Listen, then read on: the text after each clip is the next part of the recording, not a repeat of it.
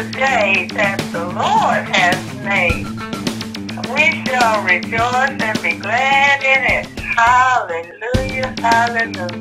To God be the glory for all the good things he's done in our lives. Hallelujah, praise the Lord. Love you. This is where we're going to pick up next.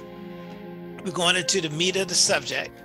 And we're going to start off with when we talk about passing the test.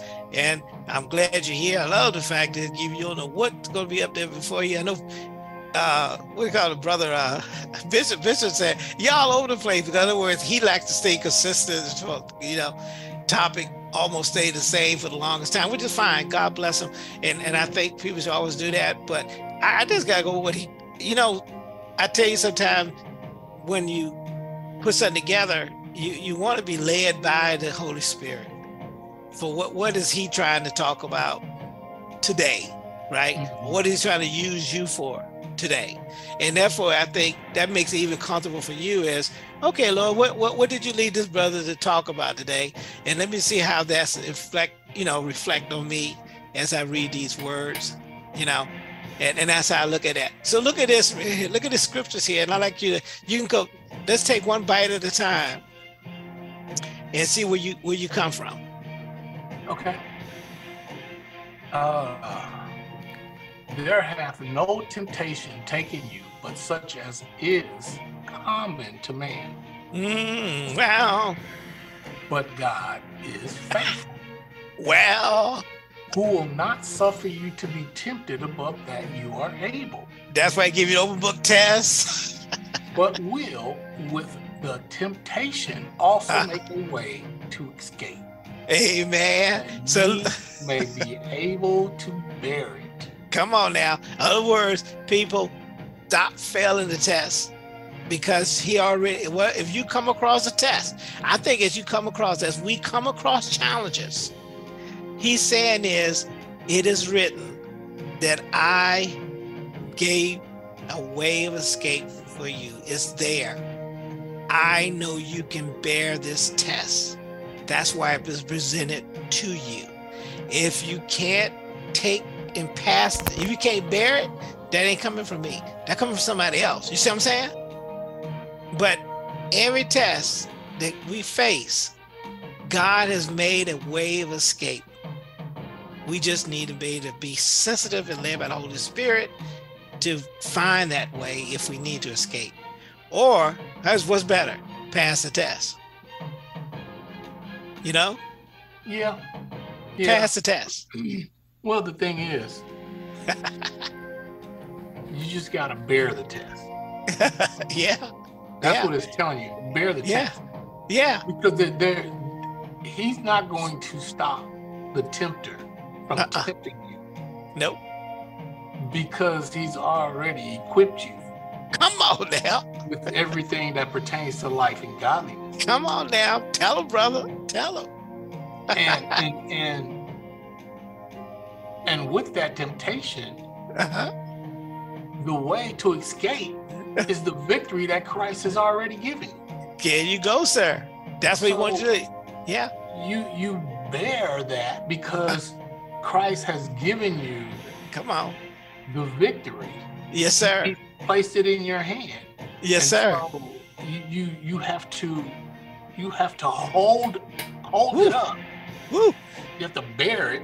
Come on, brother. Allow it to test you, to tempt you. Excuse me.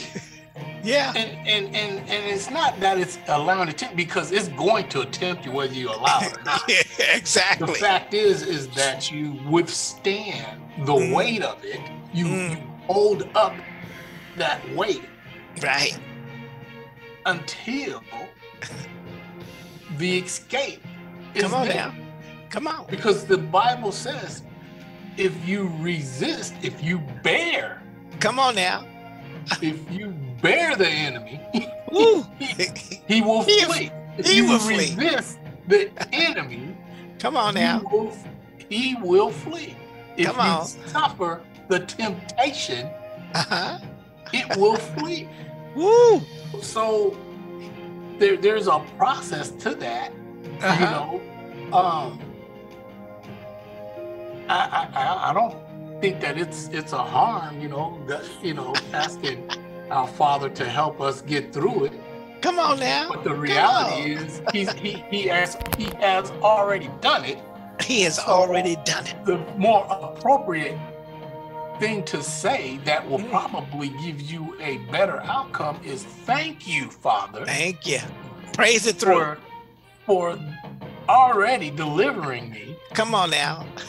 From this burden, this test, this temptation, these fiery darts of the devil, whatever it is. Come on. I'm already delivered. I've already won this. I just have to bear the attack. I had to stand and yet stand. Yes, sir. Hey, I was going to forget the scripture to go what you just said. That's why I said like was written. When the scripture used in Psalms 118, it says, "This is the day that the Lord has made, and I will rejoice, and be glad in it." You see what I'm saying? Does that line up what you just said? Yeah. It is. I'm gonna praise through this. Put on the whole armor of God. Come on, man. Come on. Come on. It is written. It is written. And I think it may people, if y'all catch it, because that's a revelation coming to me this morning as I was going through this. It's saying this, just fight it the way he taught us to fight it. He taught us to say it's written. We've actually touched on this quite a few times in our Bible study. We've just touched on this, but we have not delved into it like we are now. But the bottom line is, we've always gone back to the Word. Come on, that's it. That's it. The be strong in the Lord and the power of His might. Yes, sir. Yes, sir. So basically, it's talking about faith. Come on now. The just shall live by faith. In other words, he kind of said this written word is the way of life for us. And we need to get off the people being religious and just start living this as a part of your life, because it's written, the just shall live by faith. Faith in who? In God. Faith comes by what? Ooh, y'all, did you hear that? Faith comes by what's written. That's it. You're supposed to live by faith. You're supposed to live by what is written. It is. Ooh, people, did y'all hear that? If that ain't a revelation for you, don't worry. We'll keep pounding it into you. And from this platform, Father, I'm concerned. And I want you, when you go to your church service, and that man reads or that woman reads the Word of God, what's written? You going back? I want to hear it. I just want to hear the Word of God. You can give me your commentaries all you want, but the main thing I'll do, I want this one what the Word of God says. That's my main thing. I'll meditate on it with what is written. Ooh, come on, that person is he's still a man. Come on. He can still have earthly desires. Yes, sir. Still have personal desires. His flesh he fallible. He can fall subject to his flesh. And they have, haven't they? And they all have. Even I'm not above that. I have. Nope.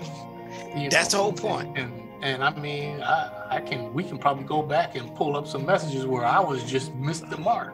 But the thing is, I don't stop it. I keep showing myself approval. Come on now. Come on. Rightly dividing. I'm right. Come on now. That's the whole point. And it's my race. Yes, sir. It's my journey. Come on now. It's my course. It's my it's set before me. And my prayer is that I stay on that journey.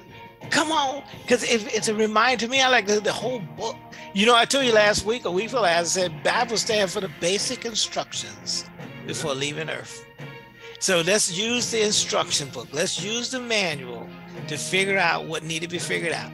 You know, and that's what I like about this. So that's where that central theme is coming from for the study today, that I want people to leave with you. You almost made that a t-shirt, didn't you? Because I think you said something. I said, well, just read it. What did you say? You just said something recently, a few seconds ago. Man, that could be a t-shirt. Bottom line, what's written? Just read the book. Study to show yourself approved. You know? That's the t-shirt. It is written. It is written. And that's a word too. Come on, man. Come on. We probably can make some money. It is written who I am. What's this other one right here? Romans 14. We talked about that last week. For it is written, as I live, saith. Come on now. So, Adonai, says Adonai. Every knee shall bow to me. Yes, sir. And every knee shall confess to the I am. Come on now. Come on. To Elohim. Come to on. God. To the one true God.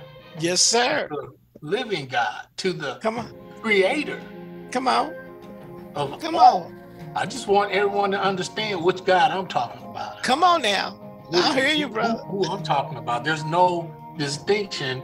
You know, because there's a lot of guys being talked about these days. There's a lot of guys being uplifted these days. But I want everybody. I'm talking about, and I'm reading about the I am that I am. That's who he said he is. Yes, sir. I am that I am. Yes, sir. And what you gonna do? But I am saying what? In that last 12 seconds. So then every one of us shall give an account of himself.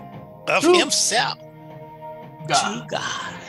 Hey, the point is that when you got people that say they reject God, don't want to believe in God, you sit and say, okay, I know what's written, and I don't necessarily have to be there when you do that. I don't necessarily have to see your face when that happens. Yeah. But I guarantee you, all of you who reject God, you will answer to Him. Tell you what, this is my prayer. When I really, really sit back and think about that, man, think about it. That no one has to deal with that. Come on, bro. You know? Come on. And I would love for my answer to take a long time. I want to go over a lot of stuff with God. I don't want God to say, okay, we're going to this moment. I reject God. Bye. You know, I want that to be, I don't believe the God. That's all. We don't need to go no further. We get no further. You go on to the lake. You know, and so I want to be able to answer for a whole lot of stuff. Exactly. And the fact hopefully is that never shows them words never come out of my mouth. And well, you know, that's what they said is that you got an advocate. That's why you need an advocate in front of you. See? Yeah. And see, and we know that the pastor won't be an advocate. We know your mama won't be an advocate, even she would love to be one. Your dad won't be an advocate. People won't be an advocate. Those who got political affiliation, they won't be an advocate. Your skin color won't be an advocate. You know, even though some people want their color of the skin to be the justification for their actions, it won't be. Yeah. But if you got Christ, and I still think that if you're there. I still think that I think I would still advocate, for somebody, because I mean, knowing where these people are going, and then you're just exposed to unconditional love to its max. Yeah. You know, that, your love for those folks. You know, I don't know. I just can't imagine. I don't think about that, and it drives me a lot of times. Well, I think people would love my heart to just go out to people who are subject to damnation.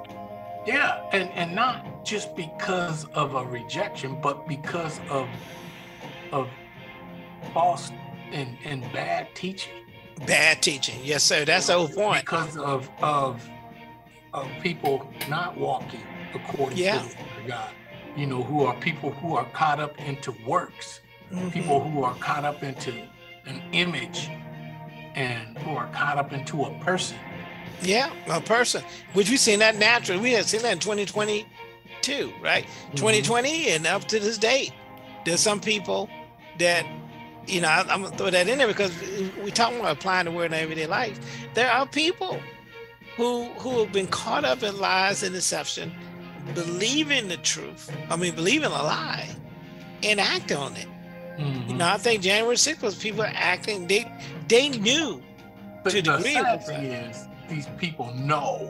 I know. Without a shadow of a doubt, and still will make up excuses to believe the lie. They know that it's a lie. Yeah. They know the truth, but want to believe the lie. That's what the Bible's talking about. Yeah. You're talking about engineers themselves. Yeah. That what they want and what they desire, what they is more believe is theirs. What they believe is theirs. They believe is what you see the desire, want, and everything else. They say this belongs to me because somebody told them a long time ago. This is manifested destiny. When you talk about this, when people talk about the color of the skin and everything, they say this is a destiny, manifest destiny. But the problem I have a problem with is that where is it written? You know, because that's the key. That's the key moment for it. People, all of us, people that's listening to this, where is it written that a particular color of skin? And I'm gonna tell you something, it's not. And I know you know it's not. And I know that somebody told you that it was. And you believe it because they told you. But I'm telling you, that's why the Bible told you, telling me, study to show ourselves approved unto God. And that's the only thing I'm kind of hoping that the compassion that brother was just talking about is we don't want to wait till you go before God and then sit there and try to advocate to them because you didn't know, you was ignorant of the word. We want you to be able to go before God and look and say, here's my advocate, Lord. I know, because that's what he said he will be. He's my advocate. Or, Lord, here's the blood of Jesus or Yeshua. I plead the blood, Lord. I plead the blood. The blood is given to me. I plead it. I have no answer. I have no justifications of my actions or behavior. But I plead the blood. I made a quality decision a long time ago before I stood before you that I've pleaded the blood. And you know, the Bible, some of the stories already said that when he sees that blood, that sacrifice, you know, because remember said sacrifice was those shadows of things anyway, right? The actual others, the bulls and everything. When he sees the image of Christ, he passes over. Come on, bro. The death angel. There's no fault to stop and address. There's nothing to address there because he sees the perfect sacrifice. Come on, bro. There's no need to stop and address it. Come on. That's what I'm saying. That's what I'm saying. That's a blessing, ain't it? It's written that I have an advocate. It is written that his blood shed on Calvary covers and, matter of fact, knocks sin out of his socket. It is written that God said he casts your sin as far as the east and the west. It is written. You see what I'm saying? Matter of fact, you won't even go before God. These are great white throne. If you be in Christ. Because you don't have there's no charges before you. It's the people, like you said, that you're going to see if you're there, they said, Lord, but you know what? You're part of the body. So technically, you are part of the advocacy. Woo! It's that's all a blessing. A form of temptation is a form of developing. Yes, it is. Discipline. Yes. Because when there is discipline, then there is a righteousness applied to it. Because yes, sir. You're always in right standings if you're disciplined in accordance to the will of God, and you won't be tied to the undisciplined, No, which sir. is Satan and Yeah. all who followed him. Come on now. You become more solid. That's where it comes. I mean, in my mind, he's the father of undiscipline. Uh-huh. You know, Yeah. he birthed it. Uh-huh. Yeah. He birthed it like he birthed lies. Come on now. Come on. I mean, what there was no purpose for a lie. I mean, when you look at there's like the Indians, from what I've learned. The Native Americans, or are you talking about the Native Americans? Okay. There was no their words were their words. There was no, you know, there was truth, whether it hurt or not. Come on now. Yeah. You know, it was just an exact. But it's amazing how we move into that. But anyway, that's going down a whole nother.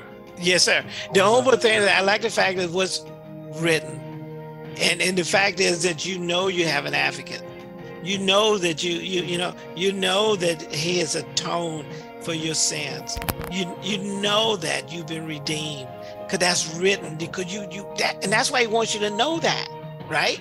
And you don't have to sit there and memorize it. Just go ahead and go over open book test. It's an open book.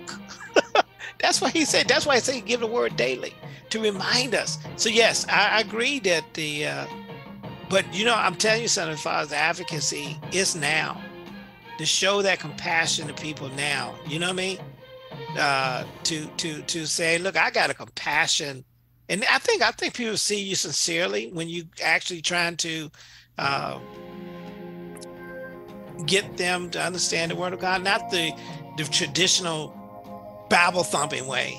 It's out of love that I'm talking to you, you know, so that you don't have to wait that day when they've sit before the great white throne, and now you're like, oh Lord. The only thing you do then technically is pray that their name is written in the book, you know. Yeah. Because that's the only thing. So what's we got here? Let's tell me what's written here in Genesis 1:26. I just want to make sure, because you know there's people that sit there and say black power and white power and Chinese power and all that other stuff, and black man and white man and red man. Well, you know, all these different types of man, subhuman, roaches and crickets, grasshoppers, you know, all these things that they talk about, they try to call one another. What does the scripture say? What's written? Let's tell me. Okay. Where am I at? Yeah. Hey, look, before you go, the first scripture he read was 1 Corinthians 10:13. And you read the scripture too, so somebody can refer to it. Okay. Genesis 1, 26 through 28. There you go, sir. Could be further. That's what's yes, on sir. this slide. No, that's all for that slide anyway. Okay. It says, and God said, let us make man in our image. So it is written. That's written, bro. It is written. Oh, it is written. It is okay, written. I just make sure. Okay, go ahead. And the I am that I am said this. He said it, didn't it? He Elohim said this. Okay. Let us make man in our image. Now, I just want to make sure if you take this one and dissect it a little bit, let us make black man in our image. Man. It kind of mean white man in our image. No, this means man as in a combination of man and woman. Mankind, huh? Yeah. Man, yeah. Man, period. Come on, bro. Man, period.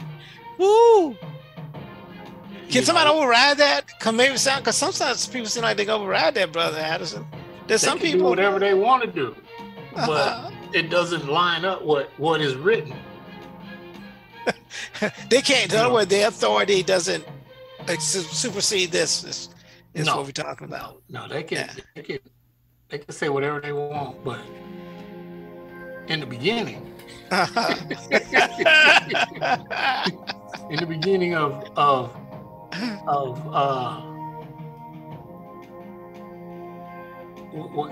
how can I put this? In the beginning of this realm, of this era.